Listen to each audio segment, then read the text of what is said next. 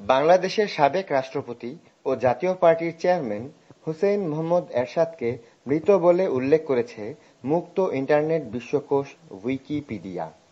২৪ June রোববার সকাল ১০টা ৩ মিনিটে উইকিপিডিয়ার সর্বশেষ আপডেটে এ তথ্য সংযুক্ত করা হয়।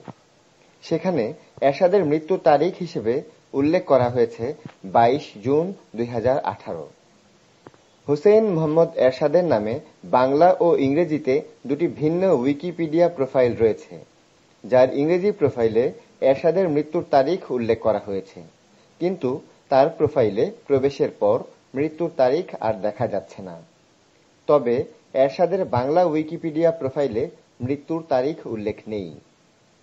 তার উইকিপিডিয়া প্রোফাইলে অন্যান্য তথ্যের মধ্যে আছে হুসেইন মোহাম্মদ এরশাদ ১৯৩০ সালের ১ ফেব্রুয়ারি ভারতের দিনহাটাতে জন্মগ্রহণ করেন। এছাড়াও উল্লেখ করা হয়েছে তিনি জাতীয় পার্টি নামক রাজনৈতিক দলের প্রতিষ্ঠাতা। ২০০৯ সালে অনুষ্ঠিত নবম জাতীয় সংসদ নির্বাচনে তিনি ঢাকা ১৭ আসন হতে জাতীয় সংসদের সদস্য নির্বাচিত হন। নিত্য নতুন সব নিউজ পেতে এবং আপনার প্রিয় তারকার সব আপডেট পেতে অবশ্যই এক্সক্লুসিভ নিউজ চ্যানেলটি সাবস্ক্রাইব করুন। আর লাইক, কমেন্ট ও শেয়ার করে আপনার মতামত জানাতে ভুলবেন না কিন্তু।